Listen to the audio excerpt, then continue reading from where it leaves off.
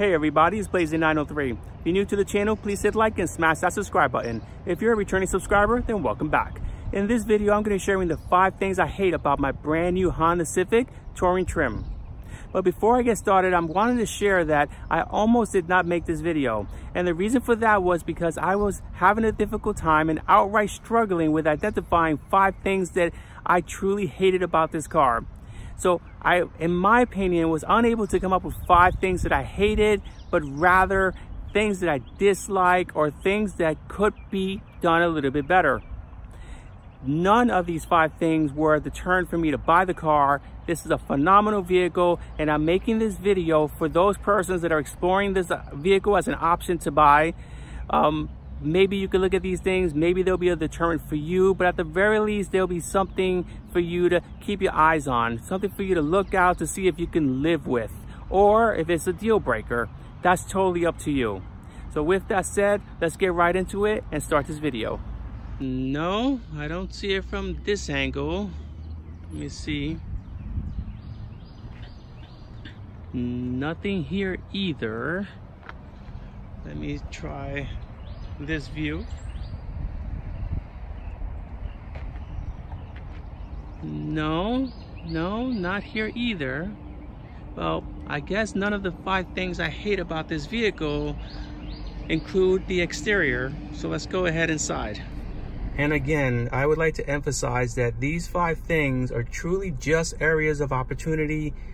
Really not a big deal, because for what this car is and for what the value that it brings and the comfort, the durability and reliability that the car brings for the price point, it's really difficult to come up with 5 things that I dislike or quote unquote hated about this particular vehicle. But I will say that my number 5 thing that I dislike is, as I was researching the car, I was looking at all the YouTube videos and I saw something that I thought was pretty cool technology. But for the 2018s and the 2019s, this option was taken away, and that is the gesture feature on and off. And the gesture feature is you can swipe to increase the volume and swipe down to decrease the volume. That feature has been taken away from the 2018s and 2019s. Now, before you blow up the comment section and say that there is a gesture feature in the infotainment, I can guarantee you that that feature has been removed. So if you watch videos and you see them swipe up like this and swipe down like this to control the volume, that feature is not available. You will simply have to tap, tap, tap, tap, tap, tap. Not a big deal. You can keep your thumb on the plus sign and it will increase in volume rather quickly. You could do the same thing for the volume decrease, and it does decrease rather quickly.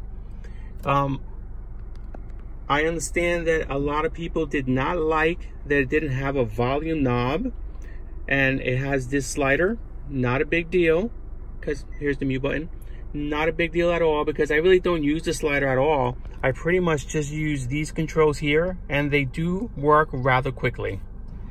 And the 4th thing I dislike about this vehicle is that it does not have a lumbar support. Now, again, I cannot emphasize this enough. These 5 things aren't deal breakers. They were actually just things that I have grown accustomed to throughout the years with the different vehicles that I've purchased.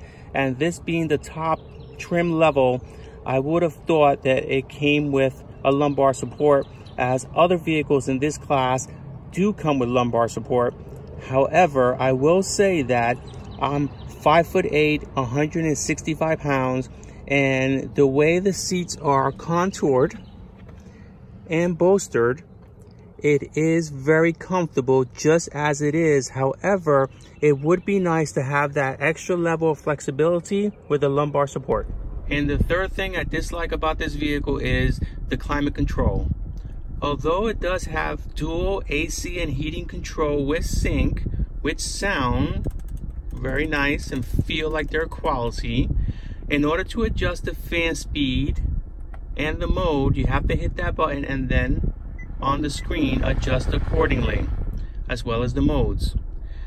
I believe that is an extra step, and it would be much easier to go back and just have a knob like most vehicles in the market currently have. And for the second thing I dislike about this vehicle, I'll have to step into the back seats.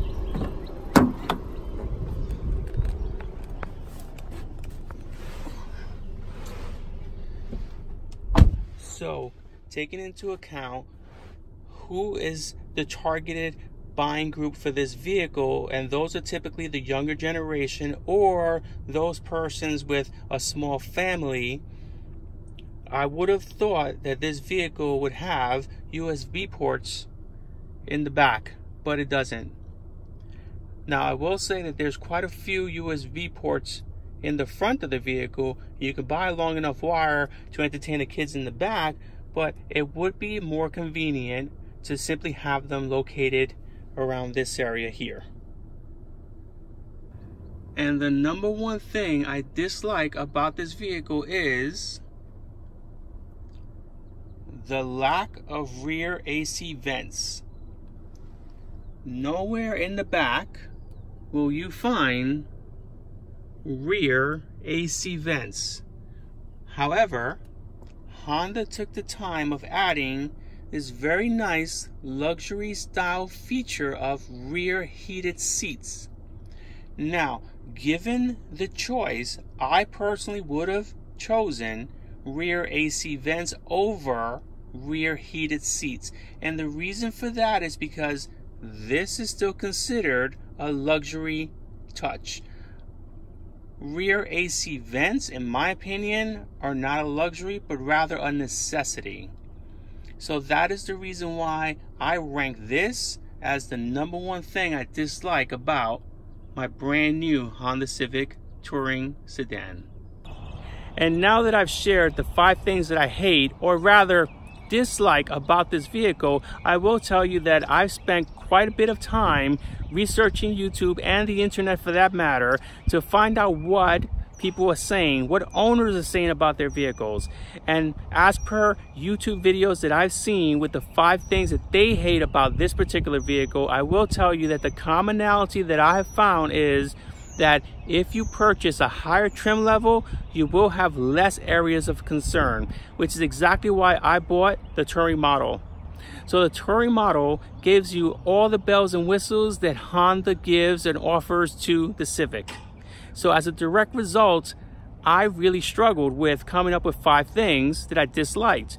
So those 5 things that I mentioned in this video, absolutely not a deal breaker. I absolutely can easily live with it. And stay tuned for the 5 things that I love about this vehicle. And with that said, I had an absolute blast making this video for you.